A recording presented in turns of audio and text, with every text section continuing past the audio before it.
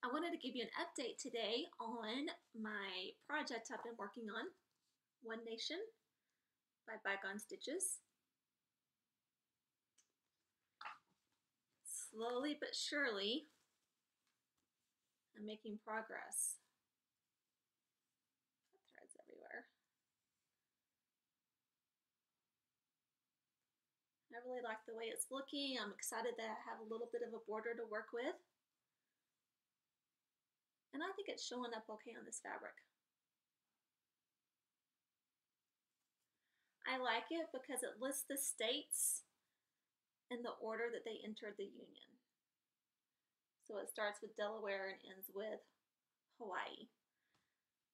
So I'm a history buff.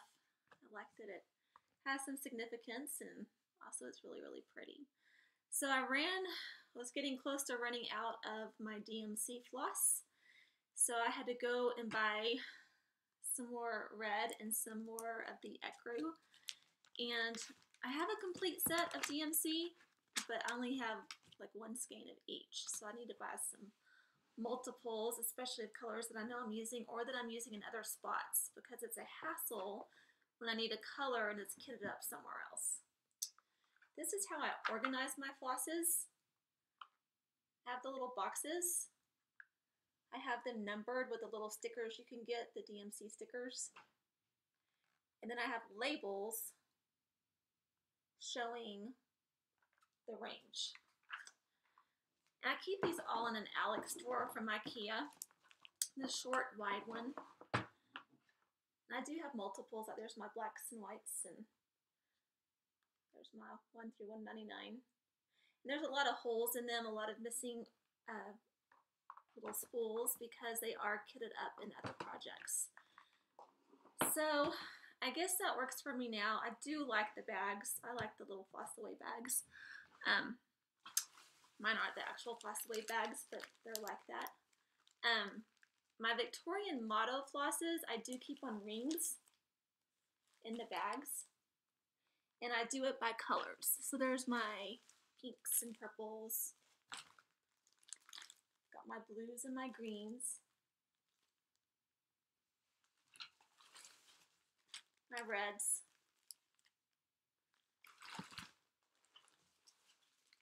My browns, tans, golds. And there's actually a lot more than that, but those are the ones that aren't kitted up with another project right now. So I do like having the actual DMC that I can compare when I'm looking for a color, especially if I want to do a variegated fancy floss with it. I like being able to pull the actual DMC color. I don't have one of those cards that has the actual threads on there, which would be nice to have, but the actual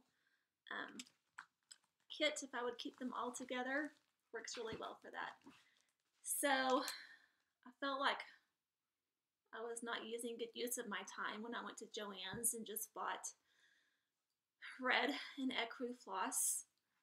A little bit frustrating that I didn't have a plan and get a little bit more done. But it's coming along and I didn't want to run out. For the blue, I am using a Victorian motto fancy floss. And I think I will have enough of that. I hope with that 20 yard skein that I have enough to do that. If not, I'll be emailing her to see if she has more.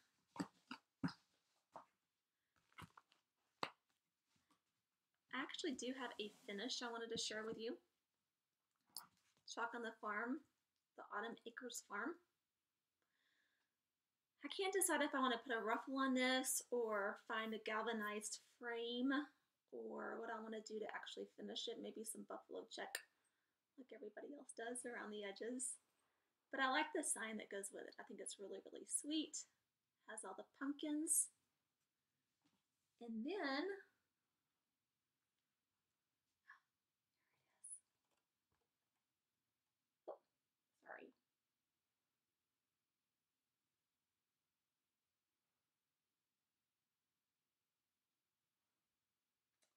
I love it. So I used my fancy floss, the called for floss, on the barn doors, on the truck. The blues was the called for, or the called for colors. The gray, the silver is a galvanized called for color. I think for this one I did use most of the called for colors. It was the first fancy floss I'd ever bought. When I did the others in this series, I used a little bit of fancy floss if it was going to be a big area like a barn or a truck, but for the rest of it I used the DMC. But I really like the way it turned out.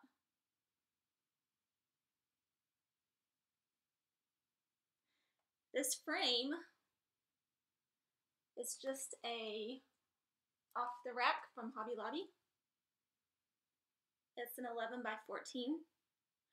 I took the glass out so the glare wouldn't be a factor, and put the fabric on a sticky board,